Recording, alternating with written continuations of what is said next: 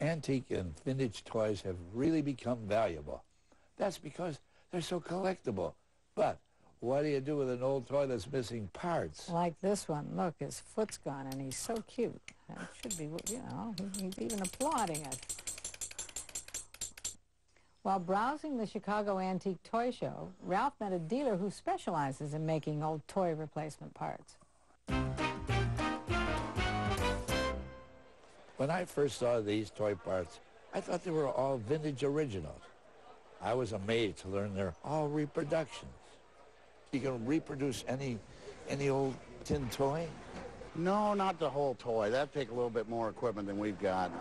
What basically we can do is just the missing bits and pieces.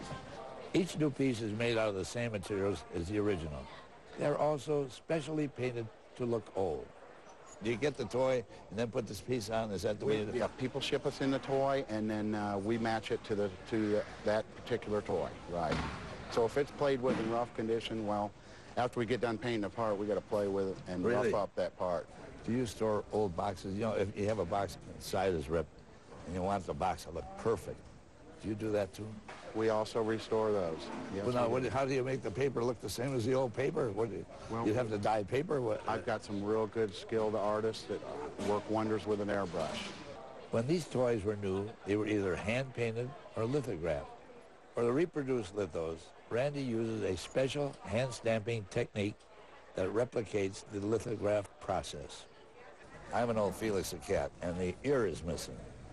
Do you do things like that? Sure. Even though it's leather? Or something? Even though it's leather, I'll tell you, we go out and buy a lot of different old clothes and leather, you know, from the 30s and stuff, just for that particular reason.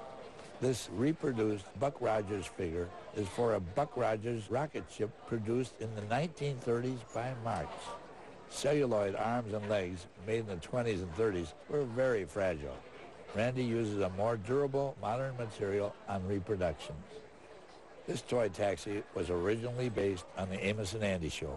It was a popular radio show from the 1920s and 30s. Randy was able to make these Amos and Andy characters for it. And this is what the car looked like when it was all done.